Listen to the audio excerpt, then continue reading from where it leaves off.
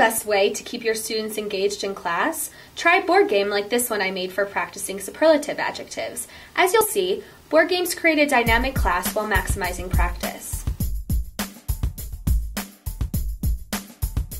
Almost everyone enjoys board games, and they are easy to adapt to your class thanks to the availability of online generators, like the one I used to make this game for superlatives. This activity can be done in groups if your class is large. For smaller classes, try pairs. Each group gets one board and a set of cards. The cards go face down on the table. You will also need a die for each group or pair. Students take turns picking a card and answering the question in it. For example, who is your closest friend? They must use a complete sentence and include the correct form of the superlative in their answer. My closest friend is Anna. If their answer is correct, they get to roll the die and move. If not, they stay in their place and the other student or team tries to answer correctly. This means if student A got the answer wrong, student B has 2 chances. The one who gets to the finish box first wins. You'll also need something to use as game pieces. Today, I'm using small plastic animals, but you could use almost anything. Coins, bingo markers, or even have students make their own.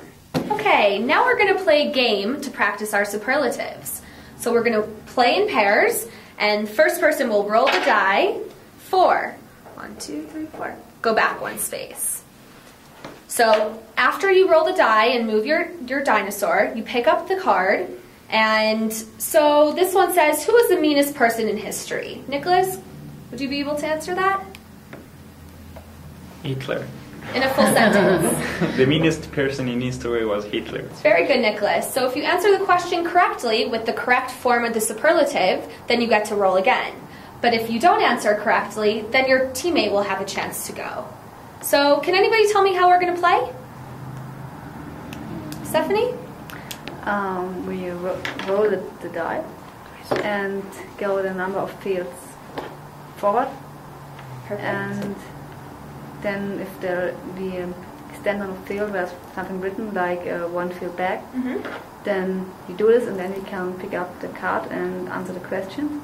If we answer correct, then we can roll the die again, and if it's wrong, the wrong form of superlative, then my teammate has a chance to go.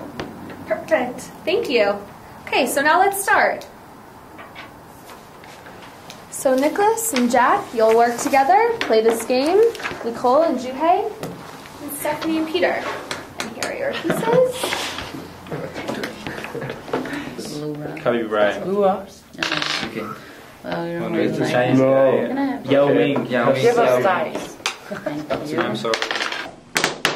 4. I don't think so. 1, 2, 3, 4. What is the most exciting thing you've ever done? Yeah.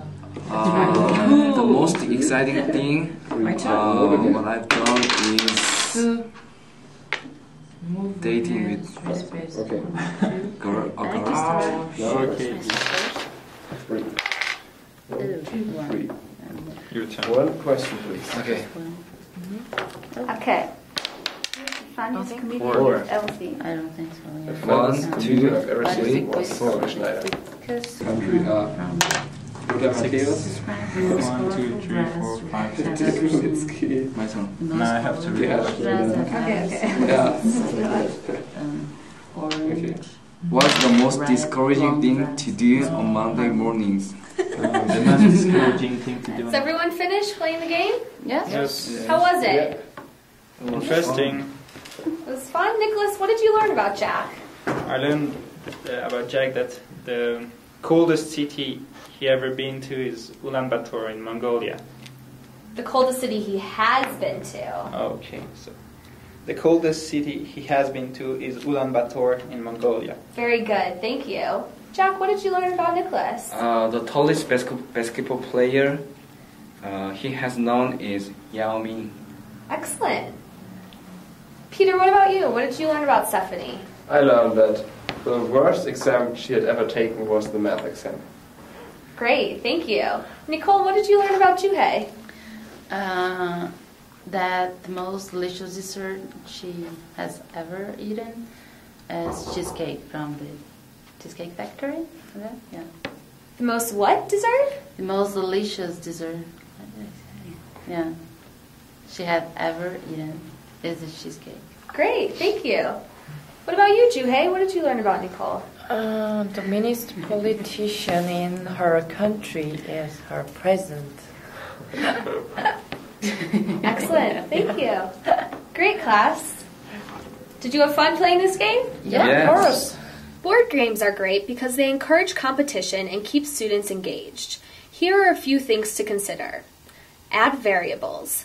On my board, certain spaces were marked with instructions like miss a turn and go back 2 spaces. This just makes the game more interesting than going straight through the board. Make sure you design your game so that the students are forced to speak using the target language actively. Otherwise, they will be playing in silence and it becomes more about the game than actually learning anything.